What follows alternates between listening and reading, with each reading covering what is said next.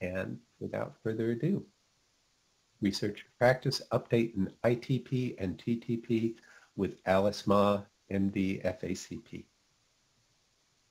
Dr. Ma, welcome. Thank you so much for being here today. My pleasure. So Dr. Ma, I did not realize you're a graduate of the University of Michigan School of Medicine. So I went my degree is from right down the road at Michigan State. Oh, yeah. Well, luckily it's past football season, so we don't have we don't have to be talking trash at each other. There we go. There we go. So you served your internal medicine residency and fellowship in hematology at the Hospital of the University of Pennsylvania, and you've been on faculty at UNC since 1998. Nationally and internationally known expert in a number of acquired and congenital bleeding disorders, and you've won numerous teaching awards and serve as the Director of Hematology Oncology Fellowship, as well as the hematologic block for medical students. So thank you so much for being here today. What's one thing we should know about you outside of your professional bio there? Oh, I love to travel, and I haven't gone anywhere this year, and I'm getting itchy feet. I love being in places other than Chapel Hill. That's my very favorite thing to do. Very good. Well, I hope that you're able to travel soon. I know a lot of folks are very ready to do so. Let's see, I mentioned poll everywhere. Our first question, that we always try to have kind of a softball at the beginning. ITP and TTP are blood disorders involving which part of the blood? A, plasma, B, red blood cells, C, white blood cells, D, platelets. And again, these are all anonymous, so we'll pop that up in just a minute so you can go ahead and answer that. And while you're getting ready to do that, this activity has been planned and implemented under the sole supervision of the course directors in association with the UNC Office of Continuing Professional Development. William Wood, MD, MPH, and CPD staff have no relevant financial relationships with commercial interests as defined by the ACCME, and Alice Ma, MD, FACP, has no financial relationships with commercial interests as defined by the ACCME. All right, and here's that first poll question. Just take 10 or 15 seconds. Go ahead and answer that. Thank you so much to everybody for jumping right in there and putting in your best guess. You may want to have a pencil or pen or some sort of notepad on your computer or phone where if you think of questions that you have for Dr. Ma during the presentation, jot those down and then you'll be able to submit those in poll everywhere at the end. All right, Dr. Ma, we seem to be landing on platelets with the majority of those who've answered. How are they doing? I think they're doing great. In fact, the answer is platelets. But the 11% who said red cells aren't wrong, since TTP will also affect red cells as well. So good job. Great. And without further ado, update in ITP and TTP. I'll let you take it away from here. Thank you. All right. So yes, I'd like to talk to give folks an update in ITP, which is immune thrombocytopenic purpura, and TTP, which is thrombotic thrombocytopenic purpura. Next. And so I do have a few disclosures, only that I have gotten money from these folks, but the money that I take from these folks is for my work in hemophilia, which will not play into this talk at all. Next. All right, so I like to start everything with a case. So a 33-year-old woman comes in with a new petechial rash and heavier than usual menstrual bleeding. She's otherwise been well, and she has no medical problems aside from seasonal allergies. She lives in North Carolina, so of course she has seasonal allergies. Her medicines include nasal steroids, cetirizine, and an oral contraceptive, all of which are long-term medications. And so there's been no change in any of her medicines. She has not recently been ill. Her physical examination shows normal vital signs. There's been no organomegaly, She's got scattered bruises and petechiae over her lower extremities. And when you look in her mouth, she has blood blisters in her mouth. So her CBC shows a platelet count of 8. Her hemoglobin is 12.8. Her MCV is 88. And her white count is 8.3. Her complete metabolic panel is completely normal. So liver, kidney, electrolytes, everything is all fine. Her TSH comes back normal. And on her peripheral blood smear, there are no schistocytes and no platelet clumping. Next. So the question I have for you all is, how would you treat this patient? Would you give 1 milligram per kilogram of prednisone and admit for IVIG? Would you give her dexamethasone at 40 milligrams daily for 4 days and admit her for IVIG? Would you just give her prednisone at 1 milligram per kilogram, or just dexamethasone at 40 milligrams per kilogram, 40 milligrams for 4 days? Or would you give her a platelet transfusion? And we'll let you have some time to vote.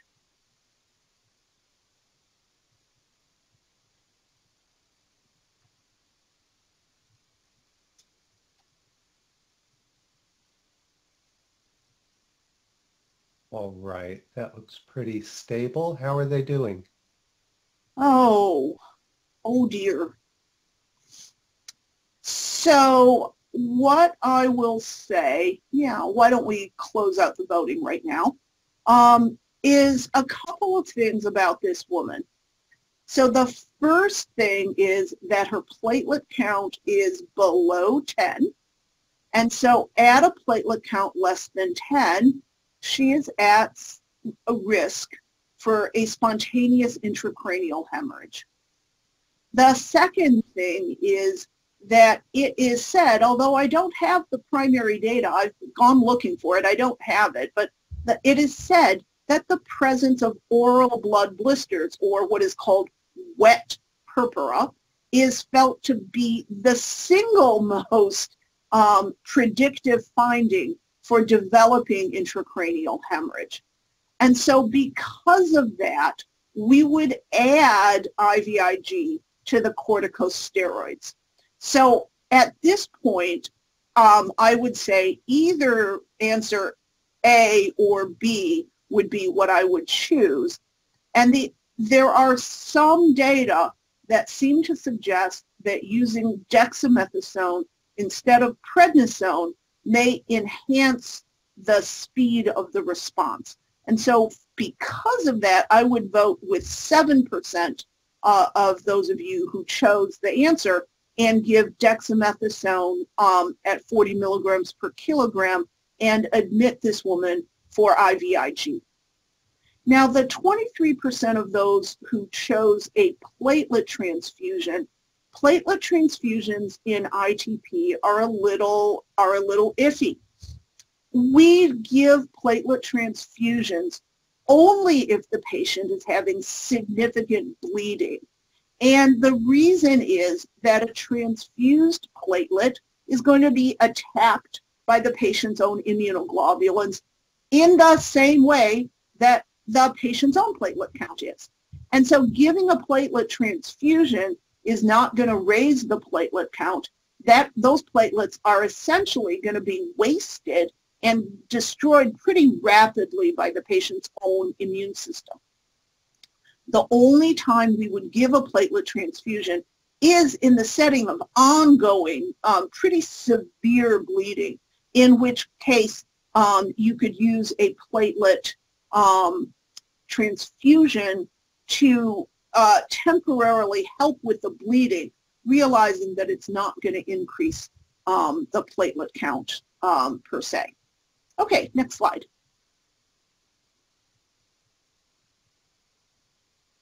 So ITP is immune-mediated platelet destruction. We like to break it up into primary ITP versus secondary. And so secondary causes can include drug-induced ITP, other ITP associated with other immune conditions like lupus, or rheumatoid arthritis. There are lymphoproliferative disorders, the Hodgkin's and non-Hodgkin's lymphoma. That's it. Hello? Also CLL that can be associated with ITP. And then immunocompromised states. So HIV is certainly associated with ITP. And in fact, ITP can be a harbinger of HIV infection and can occur well before the patient has a single opportunistic infection. And then CVID, or common variable immune deficiency, is an immunodeficiency that is relatively mild, may not be diagnosed until the patient is an adult. And the immunodeficiency is also associated with an immunodysregulation, and so other autoimmune conditions can crop up. Viral illnesses such as hepatitis C and again HIV can be associated with ITP, and pregnancy can induce an ITP. Importantly, there is no diagnostic test for ITP. You can try to send antiplatelet antibodies, but they have a sensitivity and a specificity of about 60%, and so it's as good and maybe a little better than just a coin flip. So it's expensive, and we don't use those tests. The first line therapy, as we talked about, is corticosteroids plus or minus IVIG. Again, IVIG is reserved for patients who are actively bleeding or patients in whom you really want to push the platelet count up sooner. Steroids work in about 48 to 72 hours, and IVIG can push the response to somewhere around 24 hours. So IVIG gives you a more rapid response. Second-line therapy can include rituximab, the thrombopoietin receptor agonists, and splenectomy. Okay. And so I want to talk a little bit about the ASH ITP guidelines that were released in 2019 and published last year. This is an update of the 2011 ITP guidelines. Next. And so rather than reading you all of the guidelines in order, which is really boring, I'm going to give a few takeaways. So the first one says, hey, you've got an adult with newly diagnosed ITP and the platelet count is less than 20. The guideline says, hey, maybe it's going to suggest that maybe you admit the person to start therapy rather than managing them as an outpatient. At UNC, you might want to call the coagulation attending on call to expedite an appointment. So you can call the UNC operator and ask for the coagulation attending. Next. The next takeaway is how you treat patients who are corticosteroid dependent, as in you try to taper the steroids and they keep relapsing, or patients have no response to corticosteroids. So now you need to move to second-line therapy. So in adults with ITP that has lasted more than 3 months, who are either corticosteroid dependent or don't have a response, the ASH guideline says you could either do splenectomy or a TPO receptor agonist. So they're putting those two as equivalent.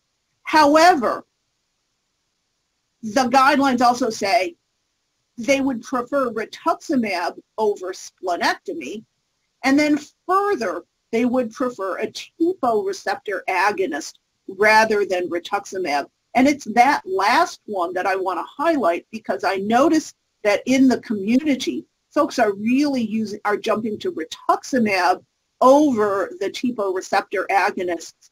But because of the side effect profile of rituximab, including potentially neutropenia, they're suggesting that we use TPO receptor agonists, and long-term use of those seems to be more associated with patients sliding into a remission. So interestingly, this guideline group recommends then in order a TPO receptor agonist rather than Rituxan, and then they would do that over a splenectomy. All right, next. So in a different case, I had a man who's 24. He's had a history of ITP since childhood, and he has been maintained on L-Thrombopeg 75 milligrams a day. So that's the maximum dose for the past 7 years. So I got him when he was about 20, when he finally transitioned away from my pediatric colleagues. His platelet count varies between 10, which is not good, and 60. He is variably adherent to the L-Thrombopeg diet. And for those of you who aren't real aficionados, L-Thrombopeg has to be taken on an empty stomach, completely empty, and it cannot be taken around any dairy. So you need to take it 2 hours after you've had any dairy, or you have to wait an hour before you can have any dairy, and that includes cream with your coffee. So this is a really hard diet to try to adhere to, especially for this guy, since his favorite foods are milk, cheese, and ice cream. In fact, the first time I saw this patient, I saw him with a fellow. His platelet count, the patient's platelet count was 14, and my fellow was ready to jump in and start a different therapy. But when I went in and talked to the patient, it turns out he was actually washing down his L-Thrombopeg pills with an Oreo McFlurry pretty much every day. Now, you can argue about exactly how much dairy is in an Oreo McFlurry, but it was enough to keep his platelet count suboptimal. When this guy is really good about his diet, his platelet count is closer to 100. Now, in the past, he had failed rituximab, he had failed vincristine, and he had also failed splenectomy. So this is a guy who's reasonably refractory. Next slide.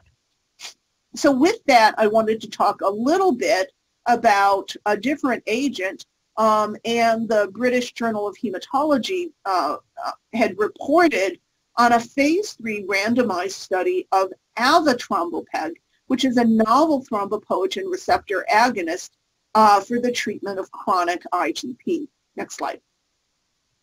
So this avatrombopeg has recently been approved for chronic ITP in June of 2019. The adverse events associated included headache, contusion, upper respiratory tract infection, arthralgias, epistaxis, fatigue, gingival bleeding, and petechiae.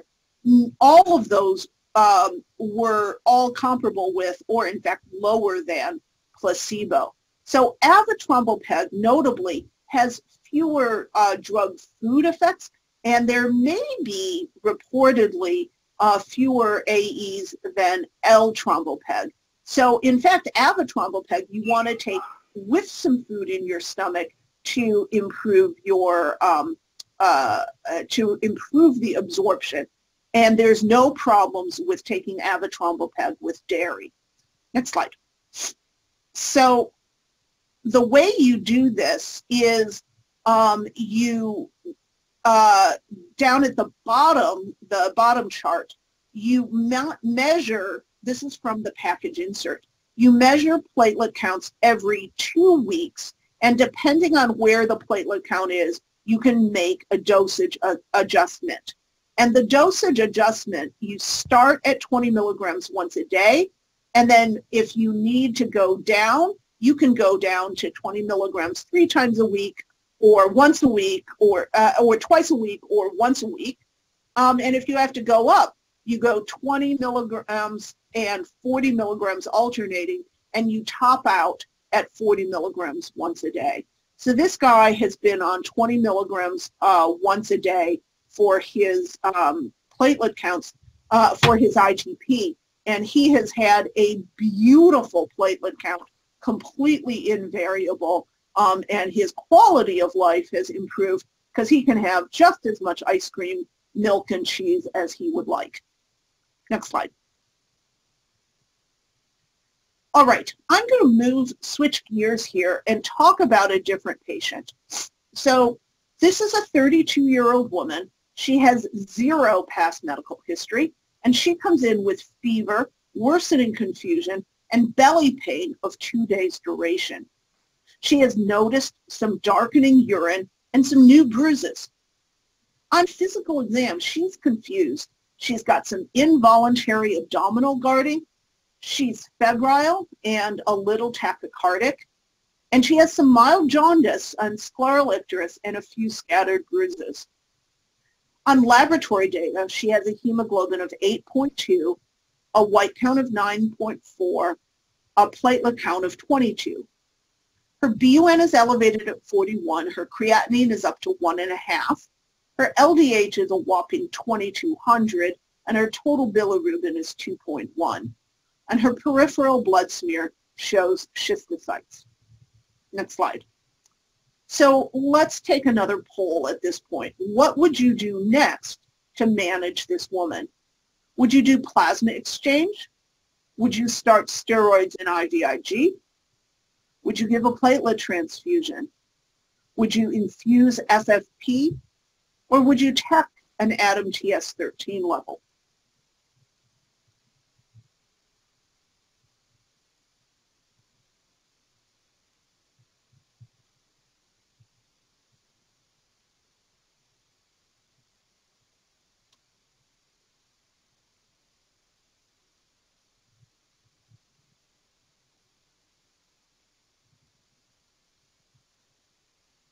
All right, maybe take just another 5 seconds or so if you haven't had a chance to respond yet. Thank you.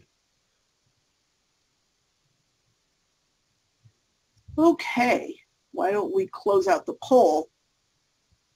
So this woman is likely to have TTP, but you can't know that for sure.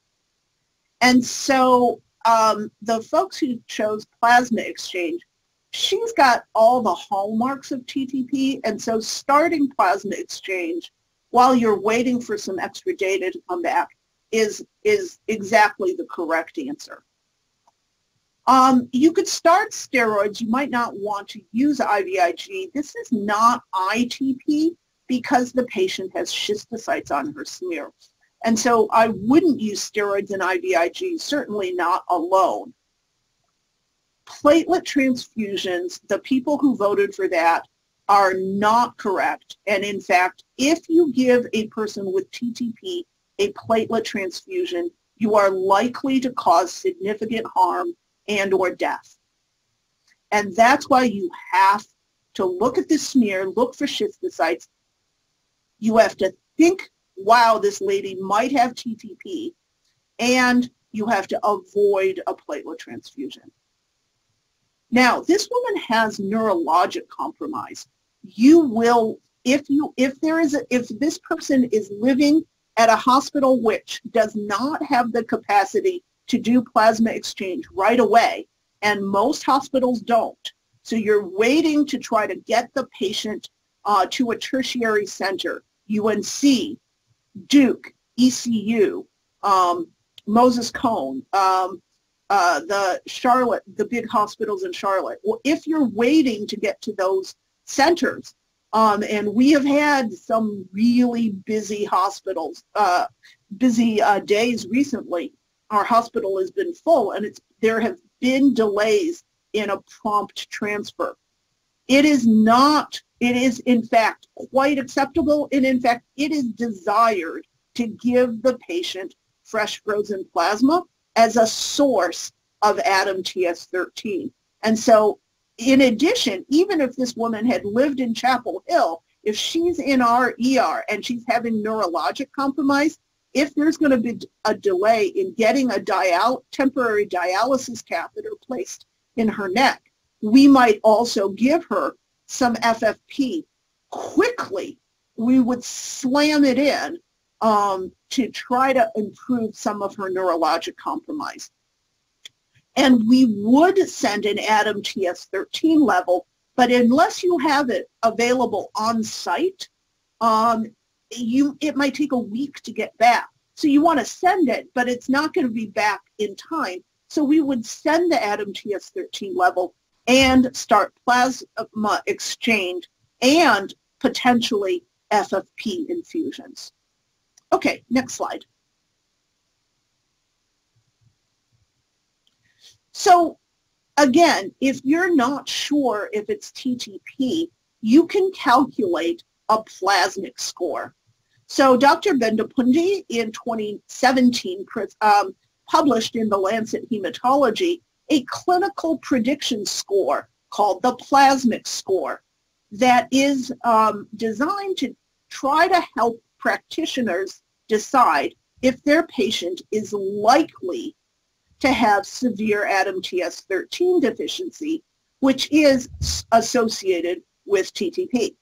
So this was derived from a consortium of patients from multi-centers, and it was then validated externally using a data set assembled at a different institution to make sure that there was no cross-contamination.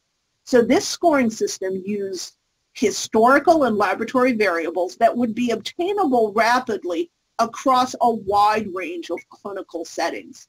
Next slide.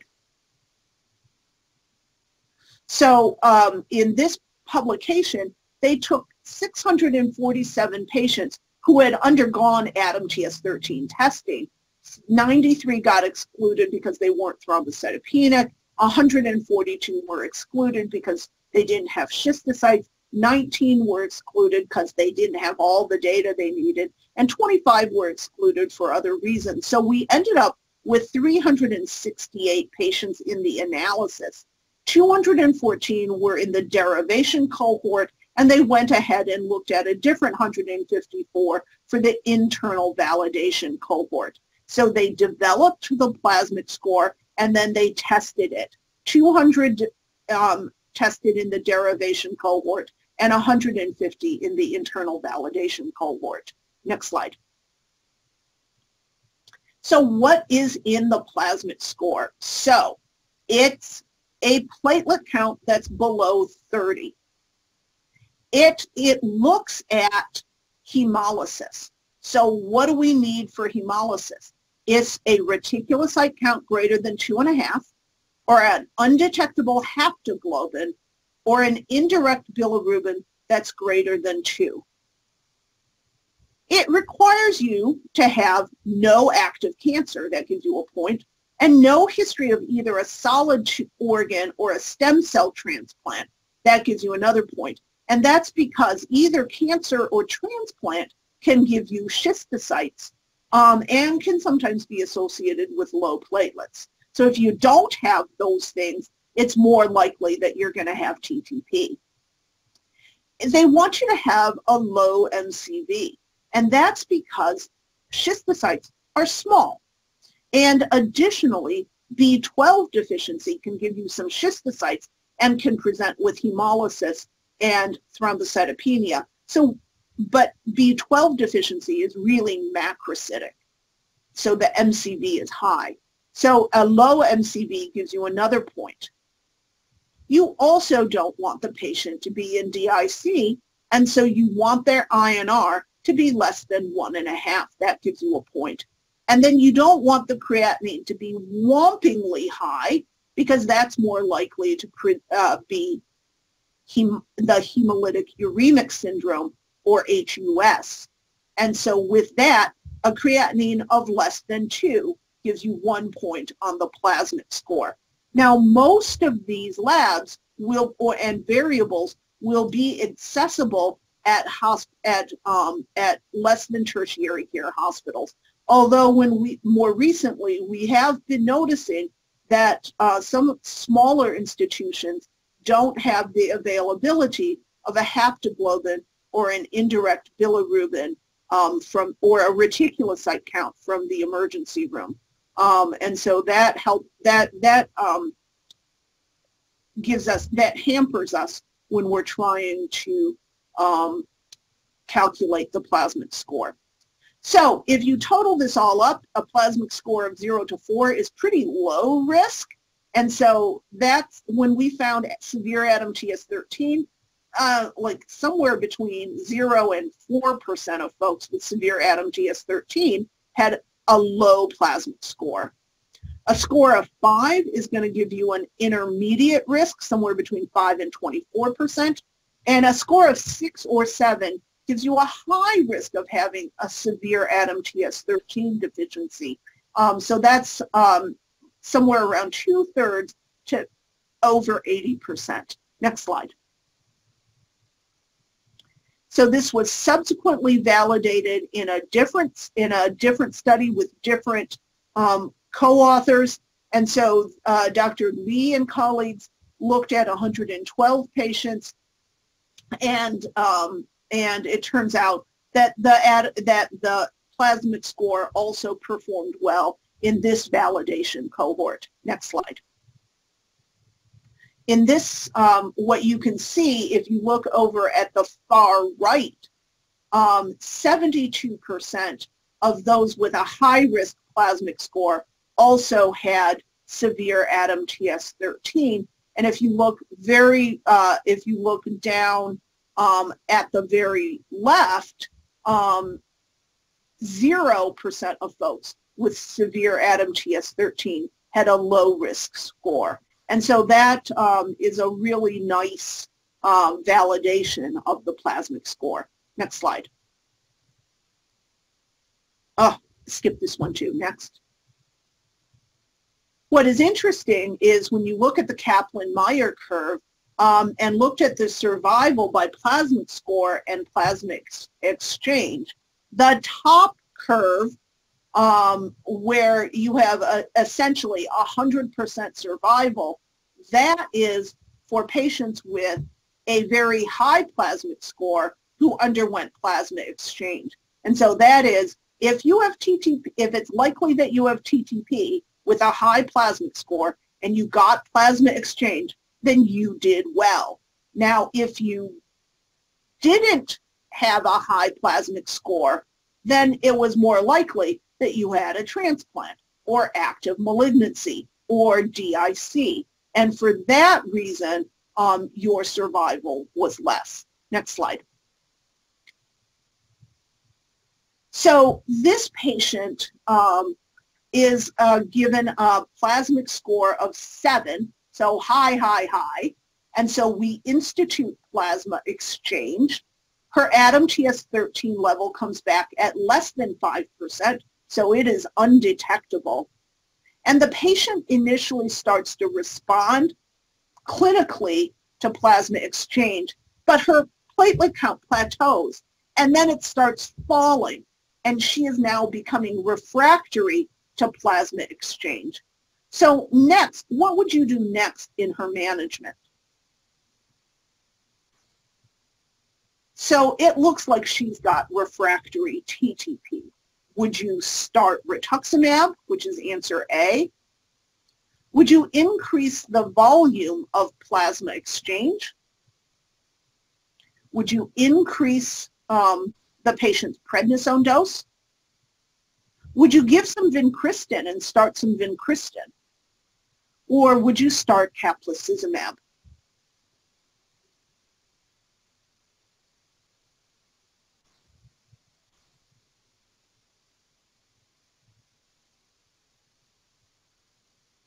And if you would just take about 5 more seconds, go ahead and submit an answer. Again, all anonymous.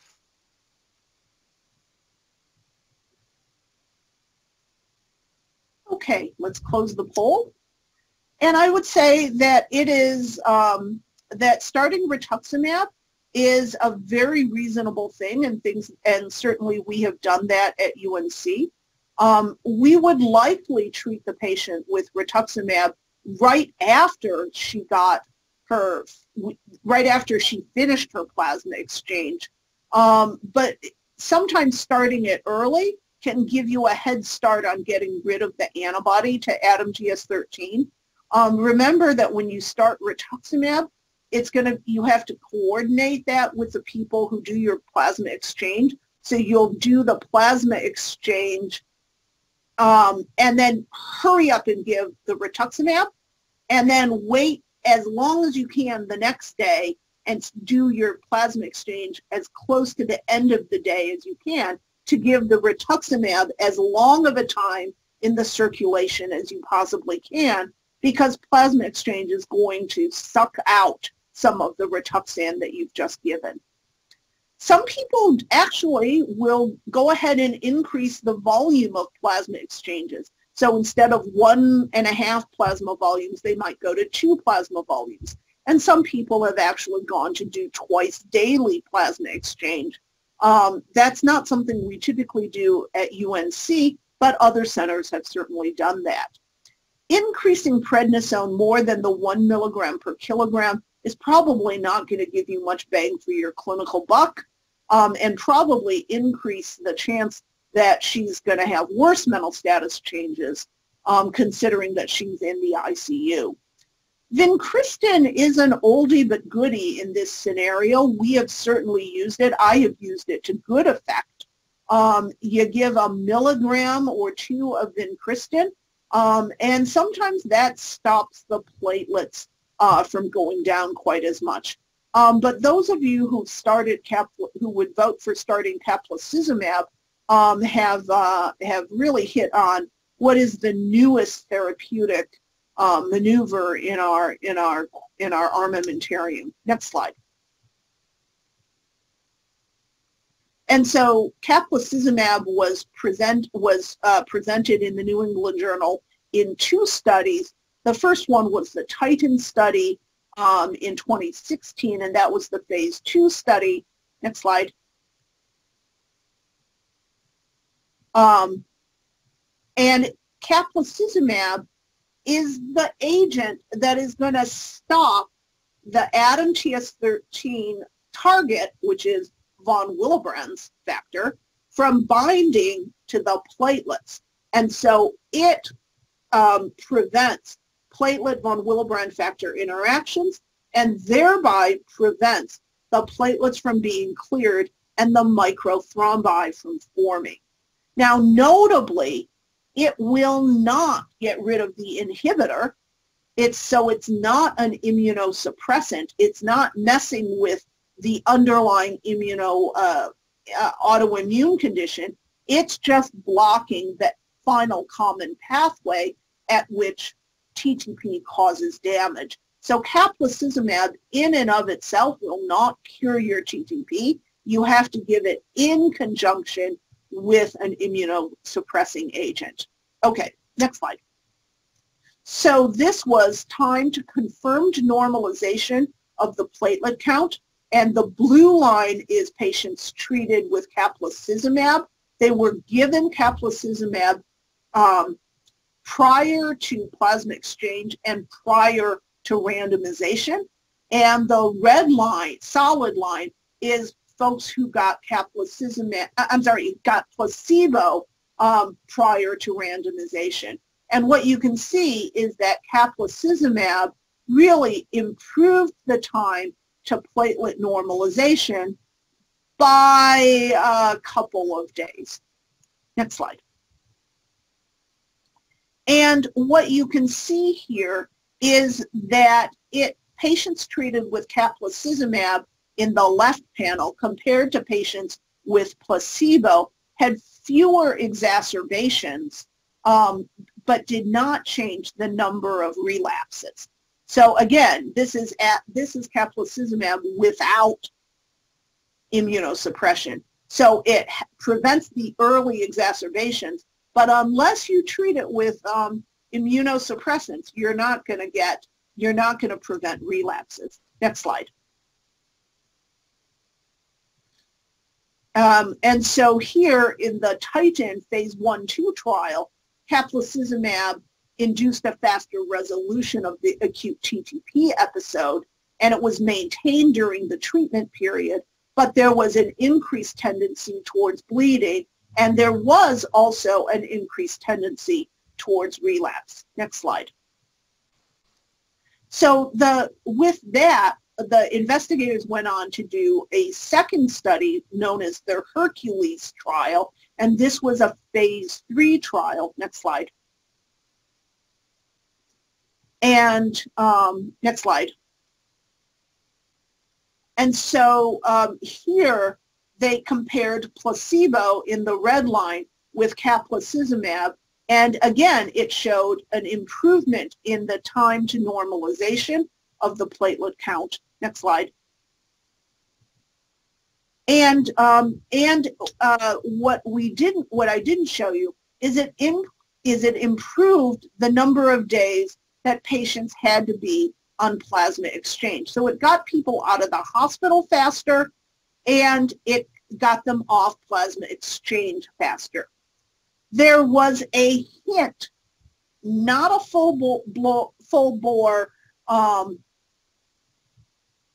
effect, but a hint of an effect that it may improve mortality. Okay, so why don't we put everyone on caplacizumab? And the answer is that it is unbelievably expensive. It is $270,000 per course. And so with that, these investigators from this blood paper asked, is caplacizumab plus standard of care versus standard of care, is it cost effective? And so this is cost effectiveness analysis over the 5-year horizon.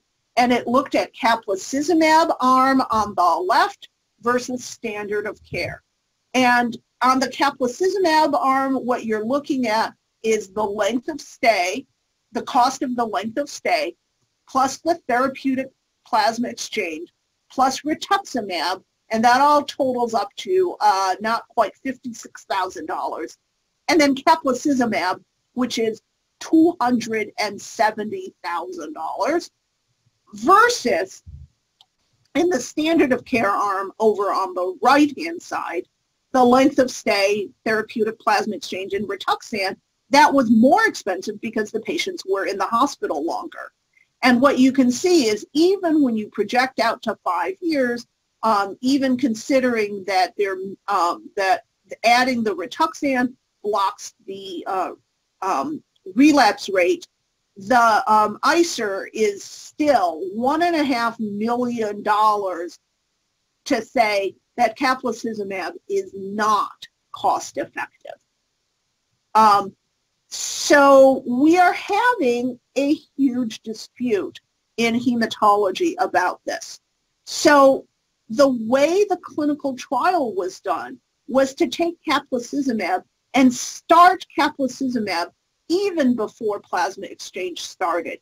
And everyone gets it. And so in Europe, where caplacizumab is approved, and there's no private insurance, when in countries where it's approved, everyone with TTP just gets caplacizumab. In the US, where we've got to worry about copays and drug costs and whether or not insurance will provide approval for this very expensive agent, the question is buying a day or two less of plasma exchange enough for the insurance companies to approve it? And the answer is certainly not in all comers. Now, is it enough for hematologists to use it in everyone? The answer is probably not. So we are trying to figure out where would we use caplacizumab. And again, already we're using it off-label because we're not giving it to everyone right up front. Now, who would I give it to up front? And the answer is I might have given it to this lady up front because she's presenting with severe neurologic deficits and neurologic symptoms. And I might say, start Capla in someone having neurologic issues. Start Capla in someone who's having cardiac issues. And then maybe reserve caplacizumab off-label for someone who's got refractory disease or relapsing disease as a way to wait until the immunosuppression can fully kick in.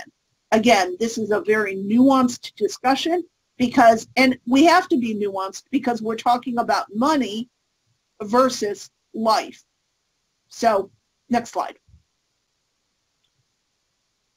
And then lastly, this is kind of a busy case, but it's a representative case. So you have a 66-year-old woman.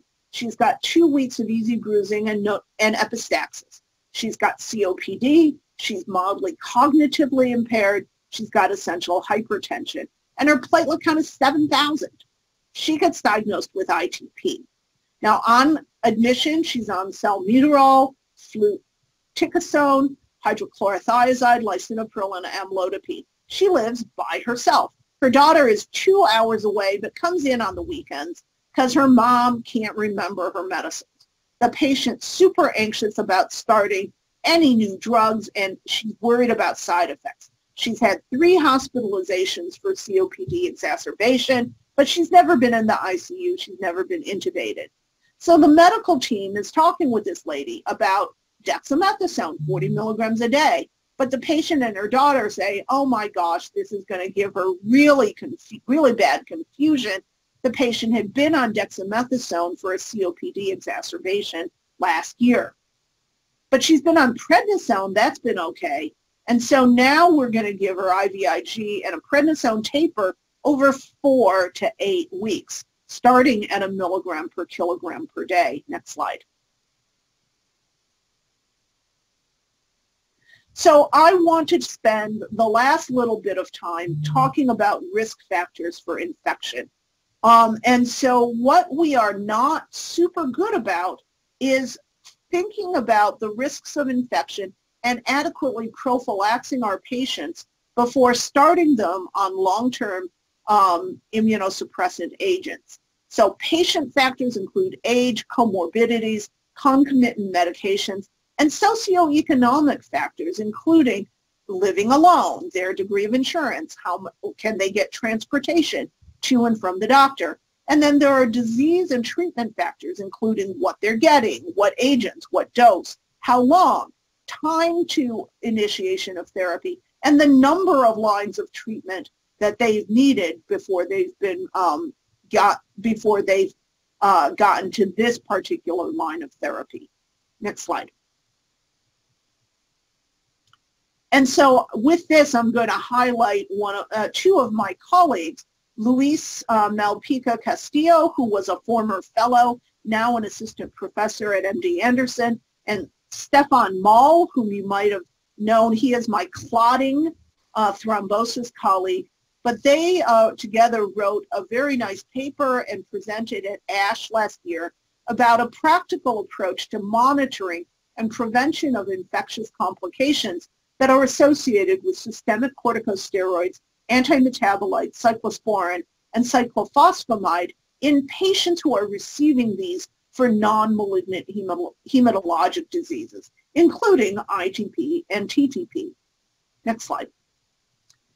So obviously, what do? We want to recommend good hygiene for the hands, how to manage a febrile illness, early management of animal bites, which is really important if patients have undergone splenectomy, avoidance of mosquito and tick-borne illnesses, things around travel, HIV screening, and immunizations, including getting the annual flu vaccine and the herpes zoster vaccine, and then noticing that either live or live attenuated vaccines are contraindicated in patients who are getting immunosuppressive therapies.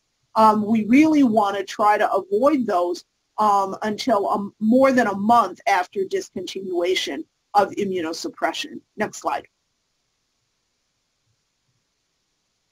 So how do we prophylax against PJP? So the risk factors are a steroid dose of 30 or more prednisone equivalents for more than 4 weeks, or steroids between 15 and 30 for more than 8 weeks, or combination of medium dose steroids or steroids more than 10 prednisone equivalents, and age, coexisting lung disease, or other immunosuppression.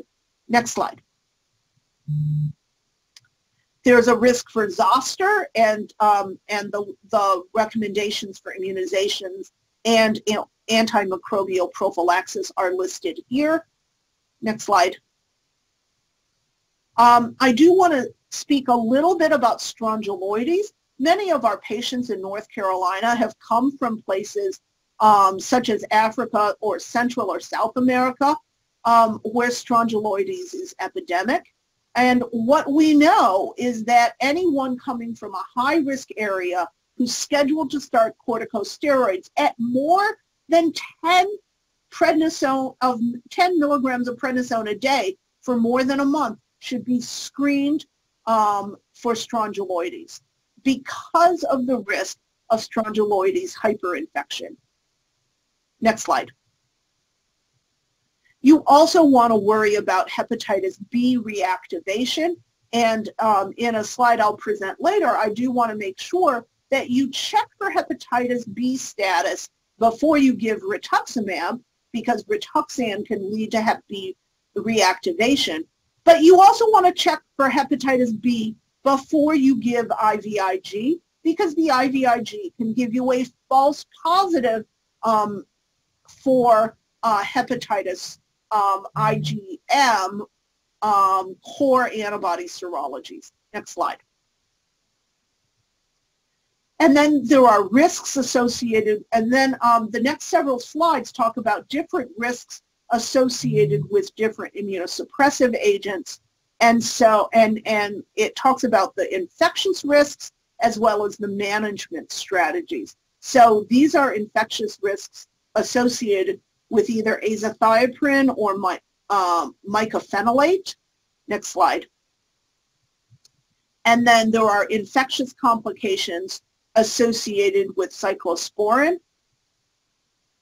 And then lastly, there are infectious complications associated with cyclophosphamide, and the management strategies are listed on this slide. These slides are, of course, available on our website, and I also gave you the source document from which we've taken these. Next slide. So I want to finish with three sets of clinical tips, so especially for ITP. So again, before starting IVIG, please get your hepatitis B serologies in case the patient needs Rituxan, and so that way we can avoid giving them a year's worth of entecavir to treat the hepatitis B that they never had to begin with. Next slide. Also, before giving Rituxan, please make sure your patient has been vaccinated. Rituxan is going to block vaccine efficacy for 6 months, and so will make splenectomy, if needed, less safe.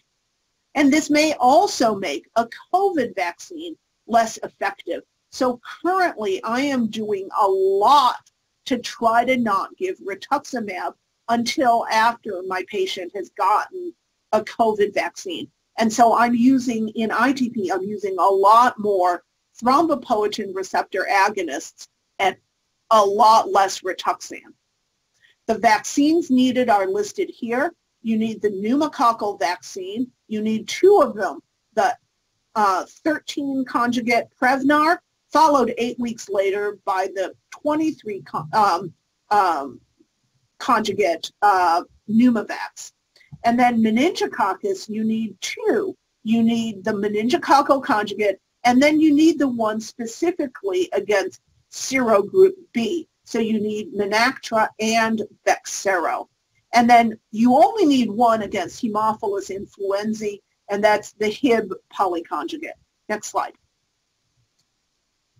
And then the other thing I want to say is when you're using romipilstim, trade name Nplate, please use the dosing algorithm that's in the package insert.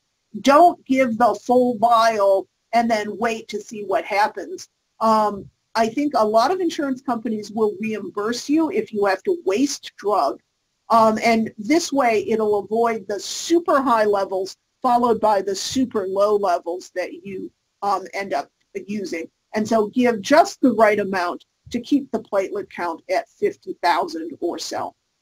All right, with that, I'm going to stop, and I'm happy to take any questions. All right, Dr. Ma, thank you so much. Let's see, I think we should have one that just came in already. Is there a role for romiplasm and for ITP? And there we go. And apologies for the pronunciation. Yes. Is there a role for romiplastim and ITP? Absolutely. And so romiplastim is a thrombopoietin receptor agonist. It absolutely plays a role. It is a painful role because it's given once a week in the patient's in a healthcare setting. So we use this in patients whose insurance doesn't cover an oral agent. Harumph. I'm glad to see the next question about can patients with ITP receive the COVID-19 vaccine?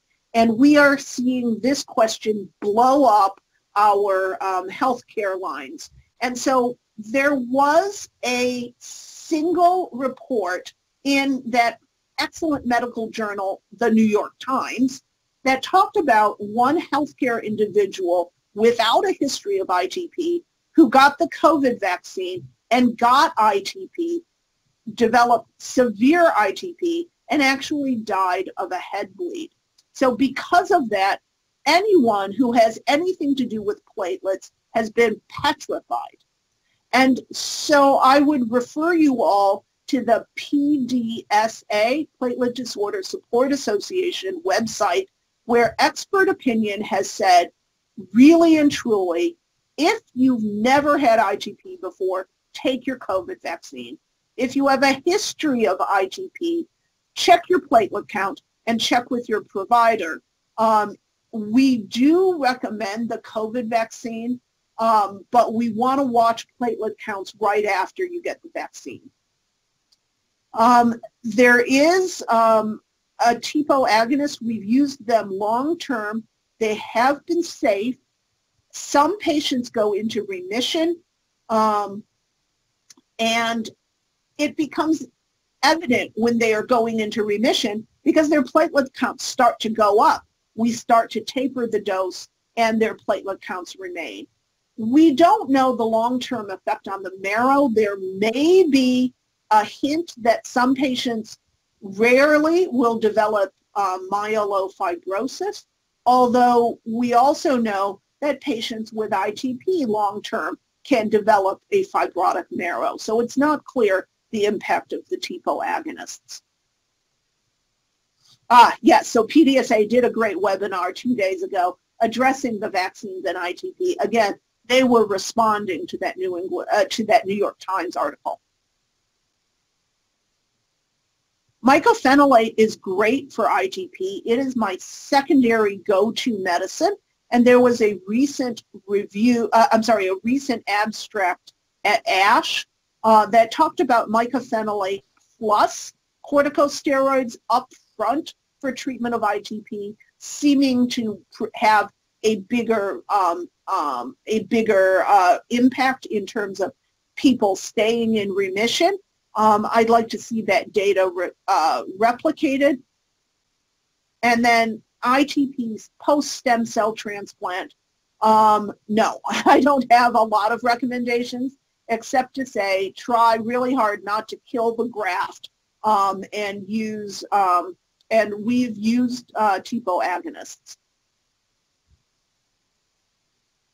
Rarely has a platelet count of above 20. I would say maybe consider a different TPO agonist or potentially using them synergistically, so N-plate plus another TPO agonist, such as L-trombopeg or avatrombopeg. All right, and I think we are running out of time, so we're going to leave it there with the questions. I want to thank our audience. Wow, those were a lot of great questions. I've got a few other thank yous. We want to thank all of North Carolina for their generous support through their taxpayer dollars of the University Cancer Research Fund and the UNC and the Lineberger Cancer Network, the UNC Lineberger Cancer Network, and the Lineberger Comprehensive Cancer Center. So many thank yous. We also want to thank Mary King, Veneranda Obore, and John Powell for all of the hard work they do for each of these lectures. So thank you to them as well.